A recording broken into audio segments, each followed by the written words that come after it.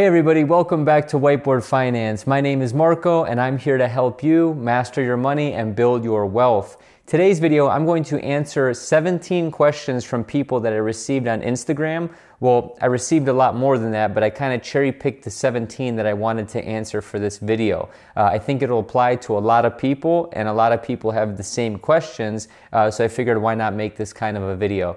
If you guys don't follow me on Instagram, check out the hashtag above or the @ symbol above. My name is simply just Whiteboard Finance. So I post mostly cooking videos and stuff like that, so it may not necessarily be 100% finance related, but I also post little snippets of financial news as well. Without further ado, what I want to explain is, if you actually take a look at this screenshot, I kind of posted on my story saying I'm going to make a fan questions video. So what finance related questions do you have? So without further ado, let's get right into it. So number one is, if you had $100,000 to invest right now, what would you do with it? So my answer to that is nothing, literally nothing. I would put that away, I would sit on it, and I would just kind of stack my war chest. If you guys saw my 2020 recession video, I think having a ton of cash right now is going to be vital, just because I think a lot of stuff is going to get a little shaky within an upcoming year or so, especially after the 2020 election. So 100 grand sitting in my bank account, not doing anything with it right now. So the next question is, hi Marco, Connor Maurice here. What is the best advice you have been given / gave out?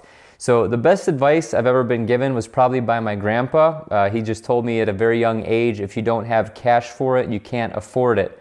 You know, it's kind of old school immigrant mentality, but hey, you know, it got me to where I am today. So I can't thank him enough for that. The best advice that I've given out is definitely pay yourself first. So if you've read The Richest Man in Babylon or watched my video on the 7 best financial books that changed my life, the first one is The Richest Man in Babylon, and that's where I learned that pay yourself first idea from. Next question is, could you tell me how I can predict the next upcoming recession? This person is talking about writing a paper. The message got cut off, but I assume it's for school.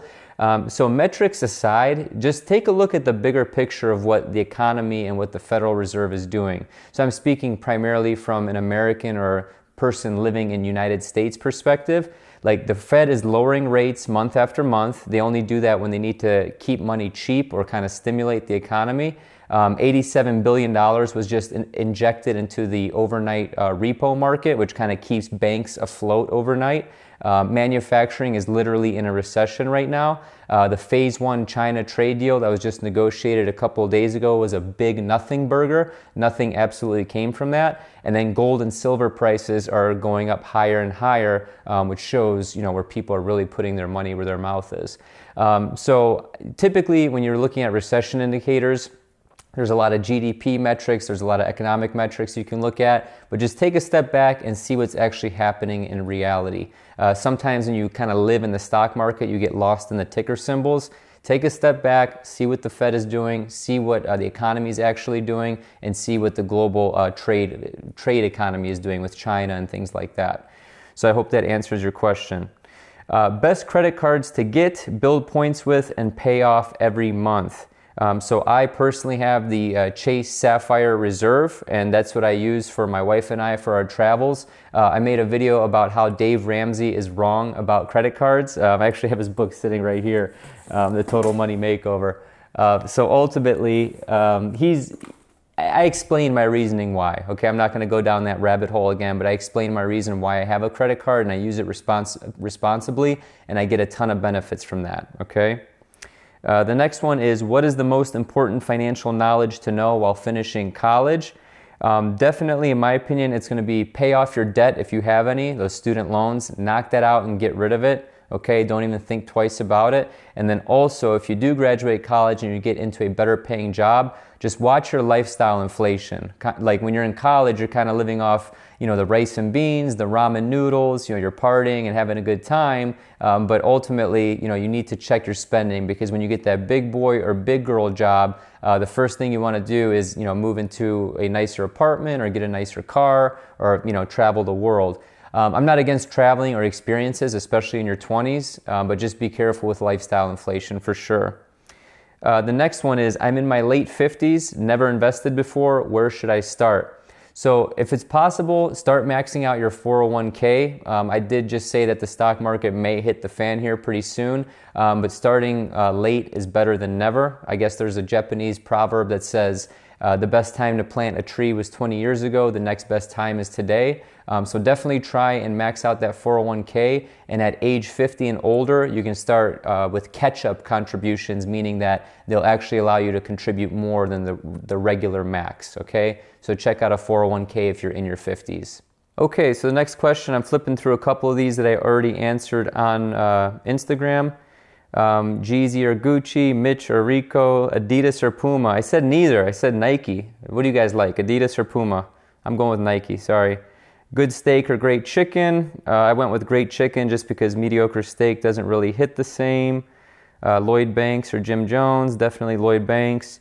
Okay, here's the next financial related question. We should all be saving, but what should it be going to first? House, car, emergency, etc. So this is a great question. I think this is from a younger person, and it's a very astute question from someone that age. Basically, I would start knocking out all the debt first and building up that emergency fund. Then you can start saving up for the things that you don't necessarily need. If your car is tied to your income, if you absolutely have to have a car to get to work, obviously having reliable transportation is important, and I guess that would be number one.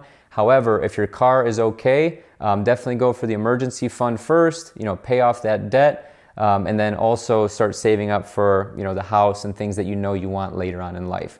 But I would definitely shoot for no debt and 3 to 6 months of emergency, okay? Next one is self-employed income strategies relating to taxes. Who to hire to help you plan your corporate ... I couldn't finish the message.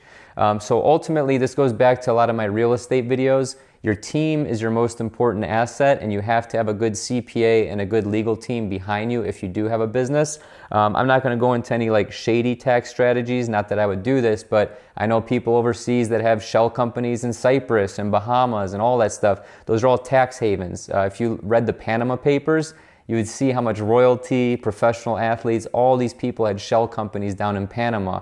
So just be very careful with that. I wouldn't play those games. Life is too short to lose sleep over something like that. So get with a good CPA, get with a good lawyer. How to get out of 7 days working nonstop. So I hate when I hear questions like this because this is not the American dream. No one comes here or lives here to work 7 days a week. That's not a life. Okay, that's a terrible existence in my opinion. So I guess my answer to that would have to be, start a side hustle and stop trading your time for money, okay? So whenever you trade your time for money, you're always tied to the dollar. You're always tied to the hourly rate. You're literally trading your time for money.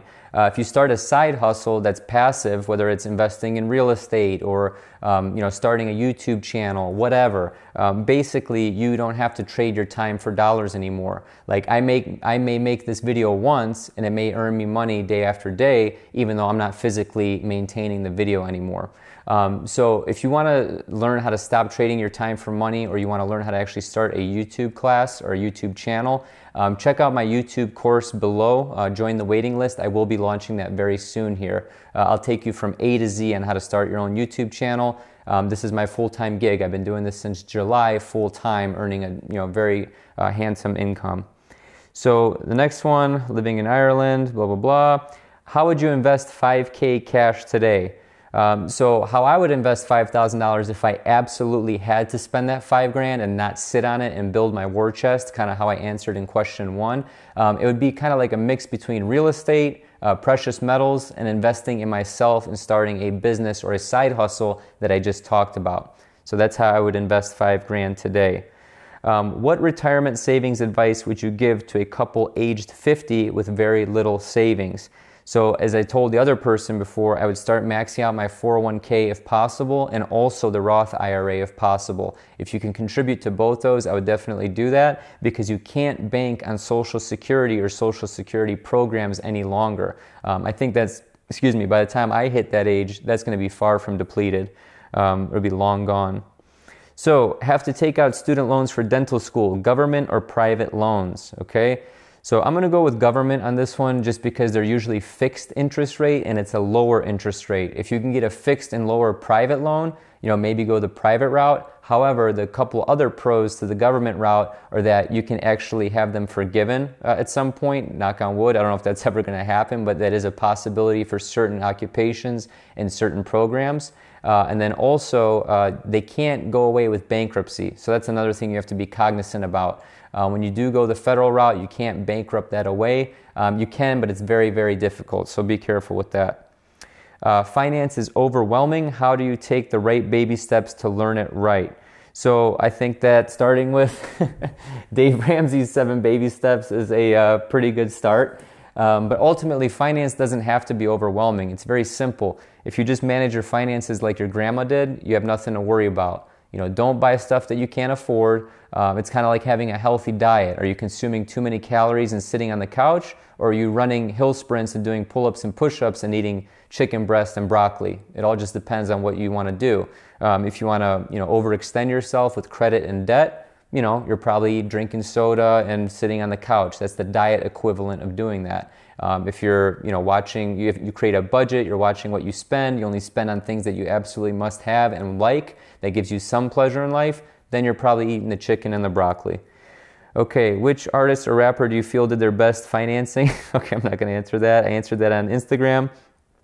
Who got you into finance? Who are some real living heroes to you? I answered me, myself, and I. My parents are immigrants. My grandparents are immigrants. I didn't have like a silver spoon in my mouth. I just had an interest in finance on my own.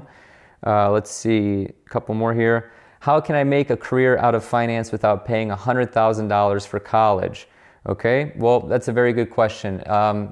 Finance is one of those fields that's very broad, but if you want to work and make the kind of money that most people in finance make, you're definitely going to need a 4 or a 6-year degree or like a master's program. What I would recommend, if you absolutely are against going to college, I would get some sort of maybe even like community college associate's degree. Start in the bank maybe as like a teller and try and work your way up that way, even though that's kind of the retail aspect. If you want to work in the back office, that's a little bit different. You'll get paid more. It's also kind of boring. You sit in a cubicle all day and just analyze stuff. Or you can be client-facing as a actual banker. So middle market, commercial banker, those are pretty lucrative roles. And you can start lending to businesses as opposed to just, Mr. and Mrs. Smith down the street. So good question.